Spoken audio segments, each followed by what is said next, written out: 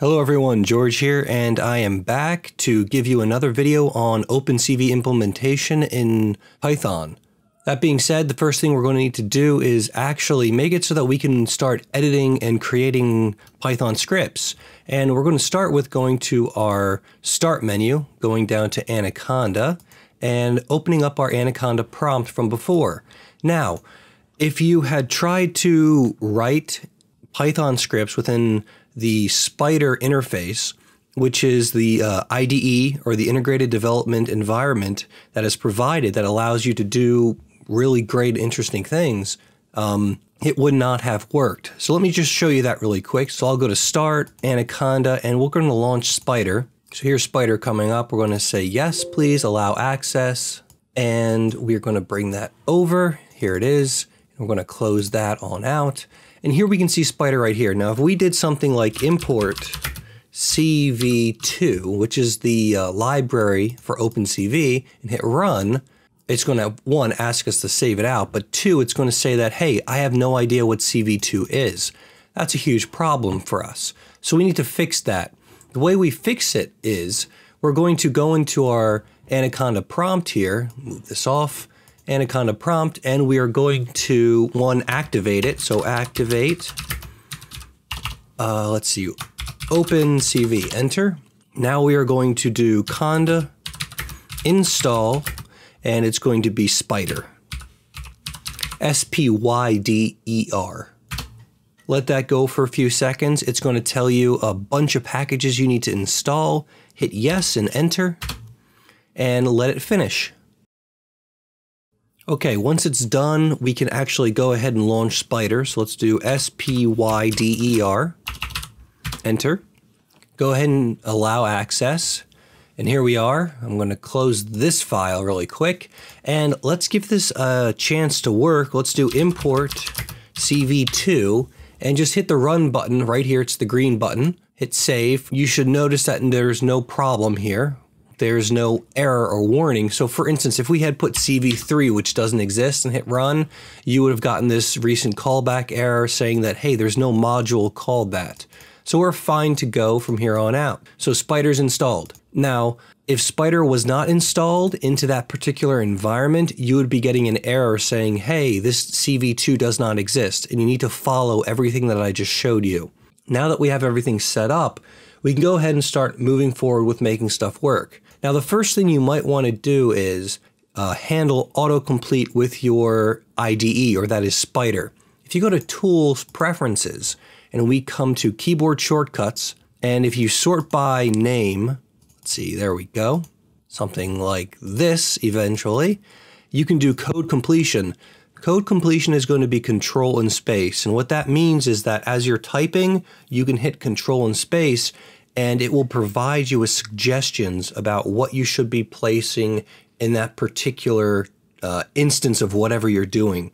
So if you hit the dot or you're writing a function name out, it'll tell you suggestions. I highly recommend this so that you don't have to continually look up the documentation on OpenCV. I'm just going to hit OK because I'm fine with Control space being the default standard. All right, let's go ahead and change this instead of import CV3 to import CV2. And in this video, what we're looking at is loading and saving out files that have been loaded in. And to do that, we're going to need a couple different things. The first thing is we're going to need a directory of files that we're going to load in, images. And let's go ahead and take a look. So I've already created a directory called OpenCV load save on my desktop. If I open that up, I have several different images of my kids being cute outside in the snow here. And the idea is that they're going to load all of them up. They all share the same extension, which is .jpg. Now, what I'm also going to do, though, is create a couple other files, because normally when you're working with a directory, you're going to have other kinds of files in there. Let's just create some things like a text document and maybe a new, I don't know, rich text format, RTF file, and a new zip archive as well. And what we're going to do is show you how you can only extract the images of a certain file extension from a directory so that when you are importing things, you don't need to worry about all the ancillary or other objects within a directory. It's just going to be what you want, which are image files. So jumping back into Spider here, we can take a look. I'm going to make this a little bit bigger. There we go. And the first thing we're going to want to do, now that we've loaded CV2, which is what we always have to do at the beginning, we need to import CV2. So once again, import CV2 if you want to use OpenCV functionality. From there, we are going to go ahead and load in all the different files that we have within a directory. Now, how do we do that? Well, the first part of that is actually using cv2.imread. Now, imread is going to require two different things to work properly. The first is it needs the path to the image you're loading in, and the second thing is a flag, and this flag is going to tell you whether or not you want to process it as a grayscale image, a color image, or something else altogether. Now, because we're bringing in a lot of different images, we want to loop over all those different image file names, bring in each one at a time, and process them individually. Therefore, we're going to want to have some kind of a function to handle that. So let's create a function in Python. We do that by typing in def for definition, and then we'll just say load images, something like that. And then we're going to add to that a path. And path is the path to get to a directory. In our case, because we're dealing with this directory right here with my kids, it's either going to be this path name right here, which is users, my name, desktop, and then OpenCV load save. Or if I save this file inside of this directory, it's just whatever directory I currently happen to be in, which is going to be used with just a period for the path name. So here I am in load images path. I'm going to make it so that by default, if I don't enter in a path name, it's going to be equal to a dot. If it's a dot and I try to load it in, it's going to load it from the current directory my script is saved in. So let's go ahead and save our script right now. I'm going to go to File, Save As, and I'm going to find my desktop and the folder I created, which is right here. And I'm going to call this, let's see, saving images. You'll notice I already have a file in here called load save because I tested everything beforehand. I'm going to save that on out. And by default, with a period here, it's going to load in the files from that directory. If you use an empty string, it will not work. So make sure you have at least a period. From there now, we need to go ahead and grab all the different files that are inside of that directory. And the way we do that is actually by using import OS. So let's do import operating system, or OS, and we're going to use that now inside of our function to grab every single file available to us. So let's make this one piece at a time and then kind of pull them all together to make the final statement. So first is os.list directory. And what that's going to do for us is it's going to return all the different elements within a directory. Now we do need to provide it with a few different things. The first thing that we need to do is provide it with the path that we're going to be working with. And that's going to be path that we provided up here. Now I'm going to go ahead and do let's save this out. So let's just say temp is equal to os.list directory. And I'm going to do a print and temp. Whoops. There we are. Much better. So let's get rid of this for now and just do a load images. And the path is going to be the default path that we're dealing with. We've already saved this out. I'm going to hit run. And over here in my console area, you're going to see that it prints out all of the different objects inside of that particular directory. So here we have all the PNG files, we have the Python files, we have the rich text file, the text file, the zip file. We've got a giant mess of different things. Obviously, we don't want to include all of these. OpenCV is not going to know how to handle a rich text file or any of these other ones. So we need to start dealing with generator functions that will operate over every element that we happen to be importing in, and then basically throwing them away or keeping them based upon some sort of a conditional statement. And that's an if check basically that says, hey, if this object is an image, based upon something that we say, then yeah, let's go ahead and keep it going. Okay, so for right now, we have all the different objects right here. Now, if we wanted to make it so that all the objects we have are only objects that are images, in this case, we're dealing with JPEG images, right? So if we do a test to see whether or not at the end of each one of those objects, it's a JPEG. So let's do a for I in temp. So that's an iteration. So we're going to iterate over every element inside of temp, which are just going to be a bunch of strings. If I dot ends with, and what we're going to say is, if this ends with the extension JPEG, then what we're going to want to do is save that information out. So I'm going to create a new variable and say images is equal to just a list. And we're going to do images.append, and we're going to say I, gets stuck to it. And then instead of printing out temp, we're just going to print out our images. We're going to hit run and see what we get. And now you can see that because of our check here, where we see whether or not I ends with a JPEG value, we only get JPEGs out here. And we have omitted all of the different RTF files, text files, and everything else that's basically not an image that we want to handle. So that's a great way for you to kind of cull information and make sure you're only dealing with what you need to.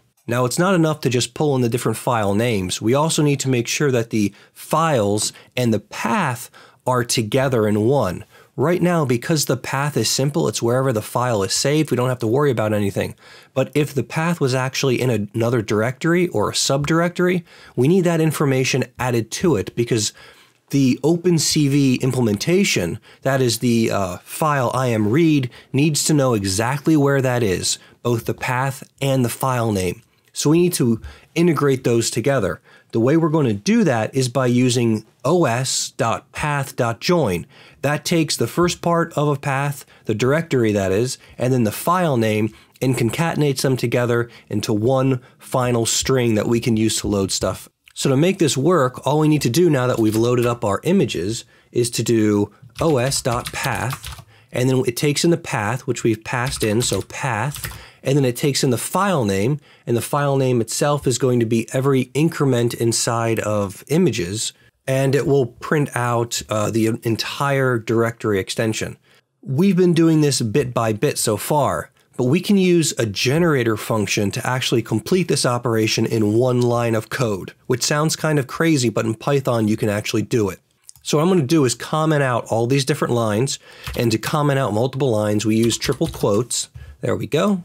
And there we go again. And instead, I'm going to do this all in one quick line. So whenever you call the load images function, we're going to return to you an array. And this array is going to contain inside of it all of the different images using everything I've shown you so far. So the first thing we need to do is to take everything that we've done so far and say, okay, I'm creating and exporting out a path of joined paths and files. So we're going to do os.path.join, and inside of there is the path, and of course the last thing is the file name. Now we're going to use the generator statement to actually provide us with an f value that's going to work. We're going to start with a for statement, so for file f in our operating system.list directory. We're going to pass in our path, so that's going to return to us all of the different objects we have inside of that directory as f, that variable. And then we're going to add a conditional element to the end of it, a conditional statement that says if f happens to end with our .jpg, so .jpg extension, then that particular object is going to be passed on through this entire thing to our array that ends right here, and it's going to be joined with that path element. And we're going to return that entire array as one object. And we can work with that. So let's go ahead and do this. So we have load images here. We have this entire one-line generator statement right there. And let's do a print load images. Let's clear this out first. Clear, and hit run. And here we can see we get the entirety of it.